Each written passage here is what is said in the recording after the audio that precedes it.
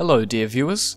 Last time I developed a little top-down Mars shooter which wasn't super incredible or relevant. This time, I promise, it is actually starting to get quite cool and promising, and I think this could be one of my best games yet.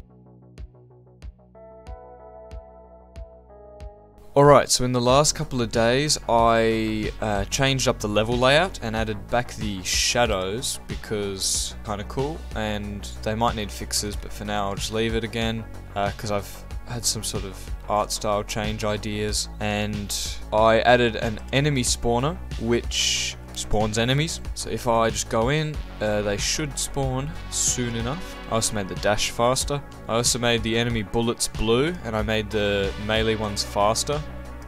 And I made the bullet dust blue as well. I also removed the health labels. I also made it so you can change the bullet color in the actual shooting component.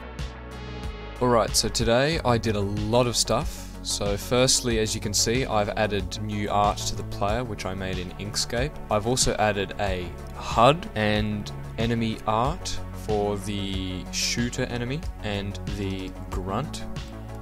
And I added lots of gore effects and added weapon cooldowns, and I also made it so the player can die and will explode when they die. I also added projectile art. Then I made a dedicated alien projectile instead of just using the same bullet as everything else. I also made it so enemies don't shoot when they're off screen, and I also made it so that you can fire both weapons at the same time. And this is how the game looks now.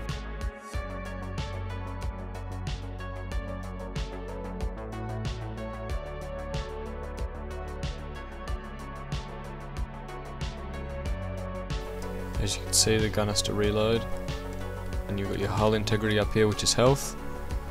And if I just let myself die, they'll all get blown up as the mech self-destructs.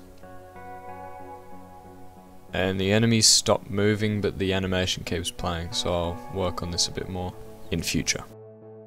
Alright, so I've been quite excited because the game is actually starting to get quite fun. Even before I started adding sounds, it was just a blast, and instead of actually making any progress on the game, I'd just play the game for like half an hour, which is a pretty good sign, I think, that this game has some promise. Anyway, so what I did today was I added these pickups, the money ones and the green ones are health ones, and you can see there's like a money counter which rolls up instead of just immediately setting to the new value. And I also added a little chromatic aberration effect when you get hurt, just so it's abundantly clear that it was you that got hurt and not an enemy, because I've found in my previous games it hasn't always been clear. And I darkened the enemy blood because it blended in too much with their normal bodies and it could get confused with projectiles. I also made the enemy projectiles have all these particles and trails, so you can tell that they're actually projectiles and you can tell what direction they're going in, because before you could barely make them out because they're just so small, and it was really easy to get hit by them without realizing. And the chromatic aberration effects help as well. And I also made it so that when you blow something up, there's a flash and the screen brightens, and the effect is reduced if the explosion was further away. But if it's right here, it's quite bright. I also made it so that the player death works. It's not incredible, but there's like gibs and an explosion and effects and chromatic aberration, and the enemies actually stop their animation now. I also made a subtle vignette, which you can kind of see around the edges, but it's very subtle because I thought if it's too strong it'll kind of ruin the art style I'm going for. I also made it so that weapons spread evenly when you shoot them. So instead of having a random spread, they're always at the same ratio from each other, so you get the same nice weapon spread every time when there's multiple projectiles. I also increased the minigun spread so it kind of waves around like this at the bottom as it goes further away. It's just a bit more realistic and probably a bit more fair, so you can't get pinpoint shots with the minigun. I also made this thing called a visibility component, which is a little Godot like visibility notifier 2D, which makes it so that when an enemy is off screen, they're invisible and not rendering, which you can't tell because as soon as they're on screen again, they are visible. But it will be sure to increase performance, although I haven't started having any performance issues yet, but in future it will help for sure. I've also sorted the Z order properly, so nothing is in front of anything, like these gibs are behind the rock. Nothing is in front of anything it shouldn't be, and it's all ordered right. from top to bottom. I also reduced the player cooldown because it just was impossible to die before. You had to wait 5 minutes before they could kill you. Now you can actually take a bit of damage, but once you get all the health pickups like that, which is super satisfying to pick those up. And also they'll fade away if you don't get them for long enough. But if you pick them up in the nick of time, they'll stop fading away.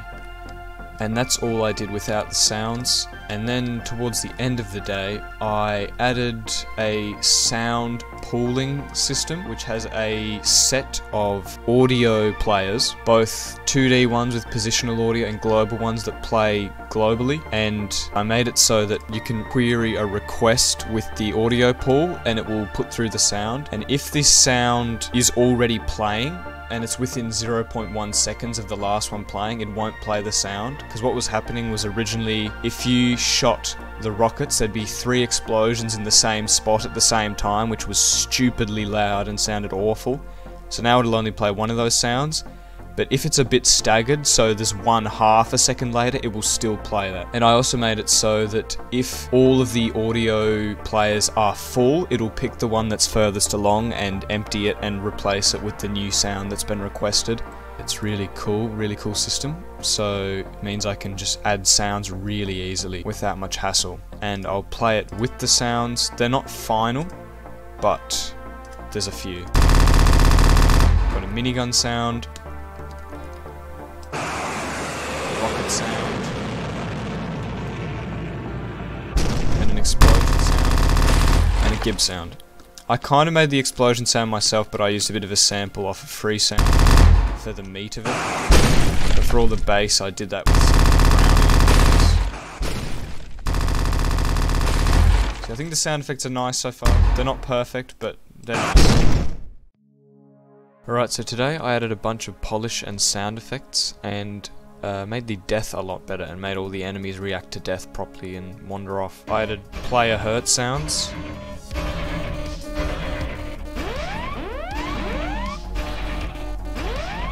I also made these guys stand further back to shoot.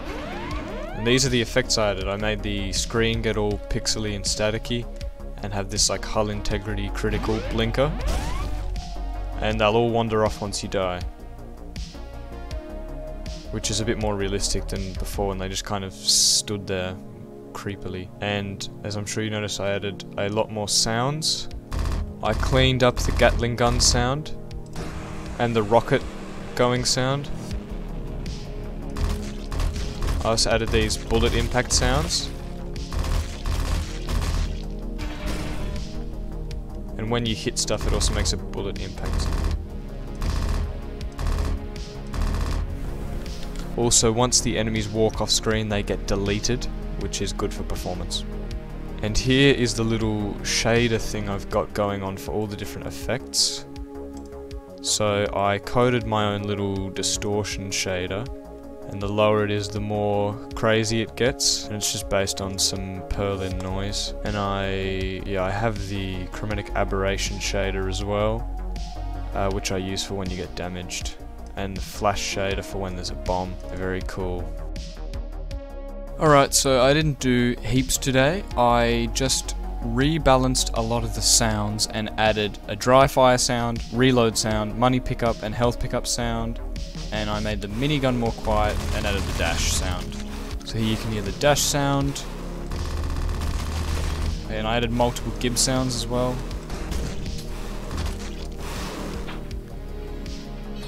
There's the reload sound. There's some of the gib sounds.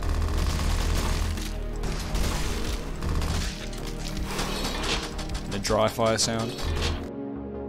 Alright, so today I added an idle sound component, which is currently on the grunt enemy, and you can choose the time between idle sounds, the chaos, so there's sort of amount of randomness in the time it takes, the ID of the sound, how many variations of it there are, so it'll pick between the different versions and add it onto the ID, the pitch of the sound, the bass pitch, and then the pitch variation range, as well as the sound volume in decibels. I also mixed some of the sounds and reduced the volume of some things, made other things louder, I also added a difficulty handler script which changes the intensity and difficulty with a bunch of equations and changes the spawn rate on the enemies. I also made in the health component an option for enemies to explode on death, how much damage it does and what faction the explosion is for, so that in future I might have an enemy which explodes when it dies so that it's a bit more dangerous. And I added a signal emitter objective, which is what I actually made the explodes on death check for. And yeah, so this didn't do anything, but then I added an objective handler object, which you can set the objective type,